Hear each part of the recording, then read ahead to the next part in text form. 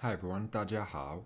My name is Jake Gill, director of Skritter, and today I just wanted to talk to you a little bit in this tutorial video about how lists work on Skritter, how to get them into our study queue, how to search for them, and how to create our own from scratch. At the end of the tutorial, I'll talk about some advanced settings for lists and how to control them inside of your account. So let's get started. I'm here with a fresh account. So you'll see that I do not have any lists on the dashboard. I also have no items to review in my study queue. So let's go ahead and change that. Click on Browse Lists. What this is going to do is pull up all of Skritter's published lists. You'll find things in here like textbook lists, our Skritter Chinese 101 list, which is just an introductory list, HSK lists, radical lists, things like this. They've all been approved by Skritter. So if your textbook is on our service, it will be in here. So let's go ahead and search here. We can type by title, integrated Chinese, for example. That will pull up all of the lists that are integrated Chinese. You can also see published lists here. This is lists that users have created. You'll see the title of the list, the creator, the date it was published, and we can add any of these lists to our study queue whenever we want just by pressing this button. If you're a Chinese Pod member, you can subscribe, enter your account details here and log in, and that will load up any Chinese Pod lists that are published so you can study them in Skritter. You can also view your deleted lists here as well. Now, this is a fresh account, so I don't have any. So let's go ahead and add a list to our study queue. So we'll go back to Browse Lists, and I'm interested in integrated Chinese, very popular textbook. And so I'll find the one that works for me. I'm looking for Level 1, Part 1, 3rd edition, and I press Add to Queue. Now we'll see the status is studying. If we go to our study queue, we'll see it right here. This is where Skritter is pulling words from for you to study when you use the study button. If we want to add another list or search for something that we've made, maybe we're interested in computers. So we can search that. Computer terms, computer, internet and computer vocabulary. We can add any of these in if they're interesting. And again, that will appear in the study queue. Now, if we wanted to create a list from scratch, and this can be very useful if you have an assignment coming up soon, or you want a focused list, or say a teacher brings something up in class that you find interesting, we can hit this Create a New List button, and we can give our list a name, Sample List, and we'll add a description.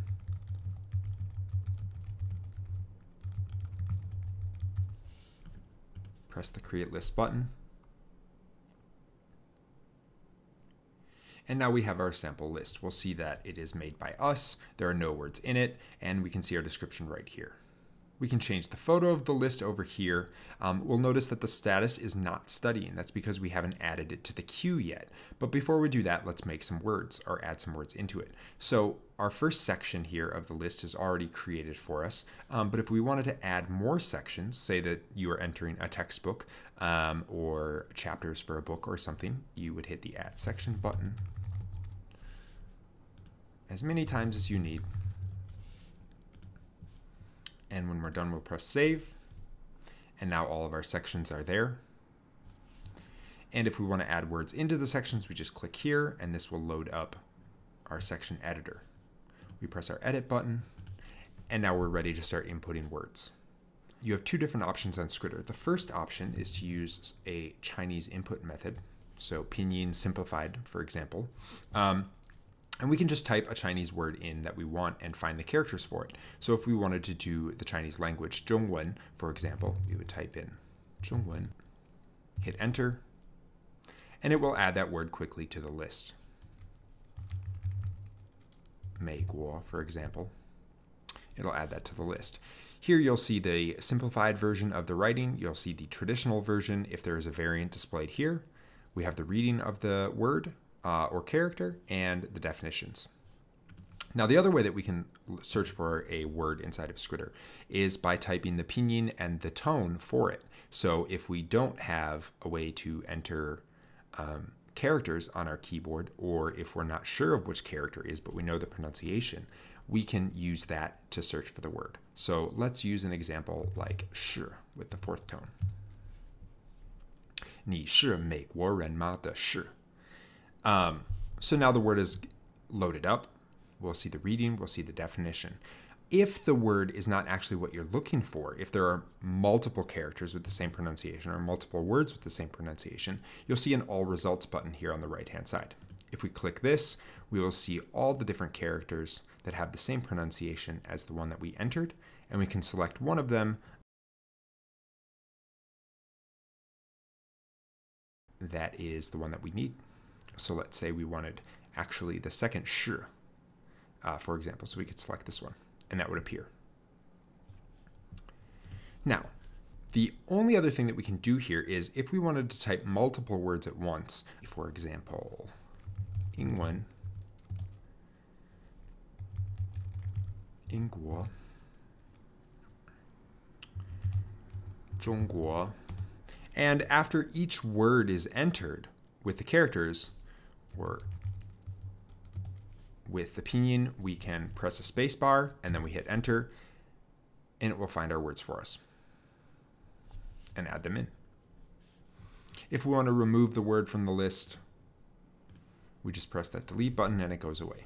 And once we're all done, we press save, and the words are there for us. Now we can go back to our list, and we will see that the words are in the section.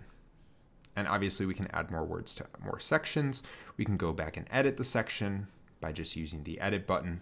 That will allow us to remove or add new words as we see fit.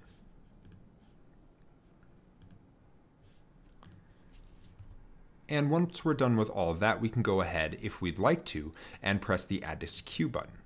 What this does now is, if we go back to Lists, and we go to our study queue, we'll see that this list is also now in the queue, and words that are inside of it will be added when we study on Skritter.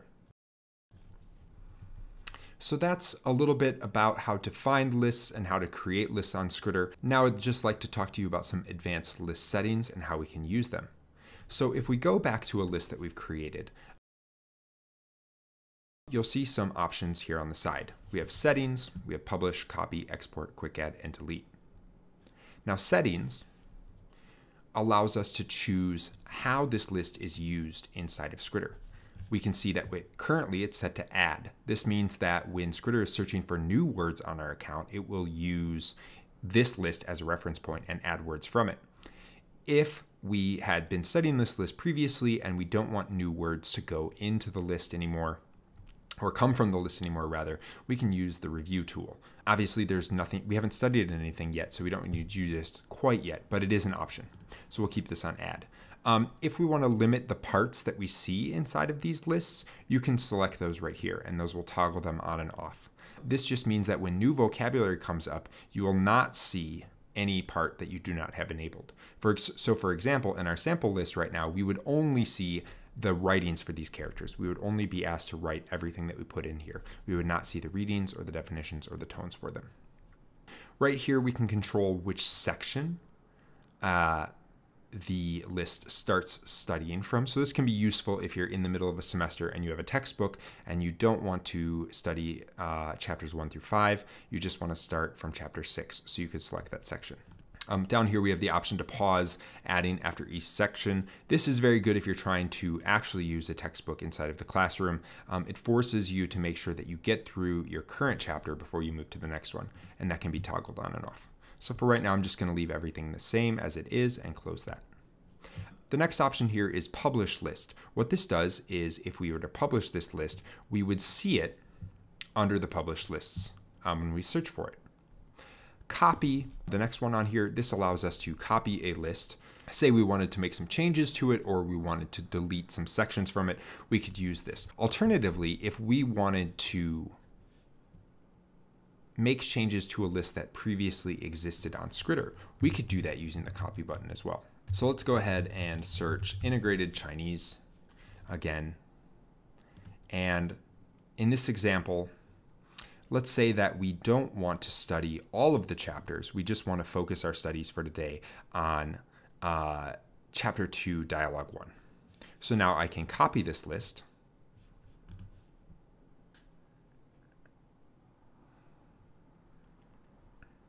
And now this is my version of the list made by me with this many words inside of it.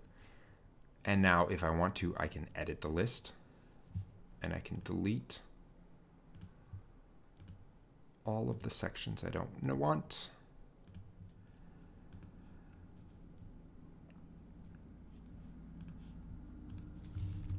I can change the name, Integrated Chinese Chapter 2, Section Dialogue 1. I can save my changes. And now I have actually just this list that I can add to my queue and study. I can also go in now, and since this list is my own personal list, I can add words to it. Shushu, uncle. We could add that word into the list, save it, go back, and now we have our extra word inside of the list. And if we add this to our study queue,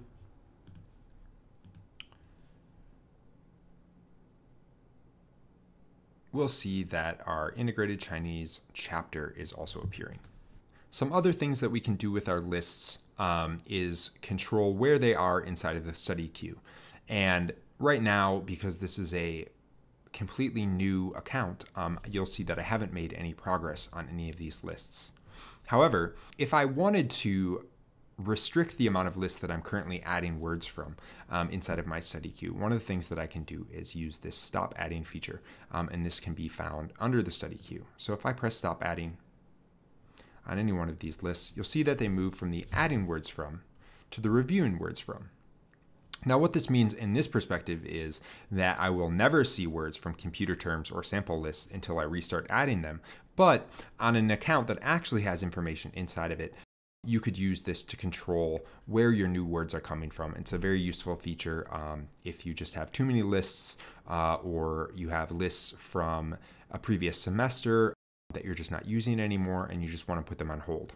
So we can use that. So I'm going to go ahead and restart adding these words since I want all of them to come in. Alternatively, if we were just done with the list, we decided, you know what, this list isn't what I need, it's not good for me, we can use the X button here and we can remove the list.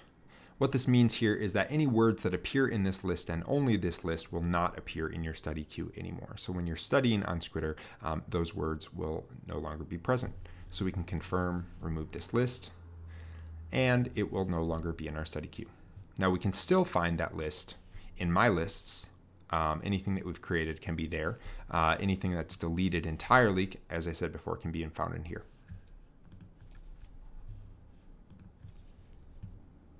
That's everything that there is to know about lists and some of the advanced features of them. If you have any other questions, please feel free to email team@skritter.com and we'll be sure to help. Thanks for watching. Bye.